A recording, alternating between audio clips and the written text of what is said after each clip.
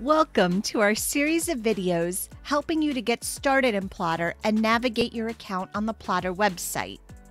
In this video, we're going to look at installing Plottr on a Mac. In another video, we showed you how to download the installer from the My Account section on the Plottr website. So once it's downloaded,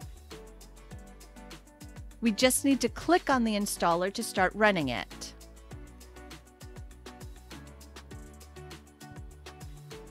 From here, you'll need to drag and drop the Plottr icon into the Applications folder. Then, in the Applications folder, simply click on the Plottr icon to launch the software. You'll see a message that Plottr was downloaded from the internet, and you can simply click Open.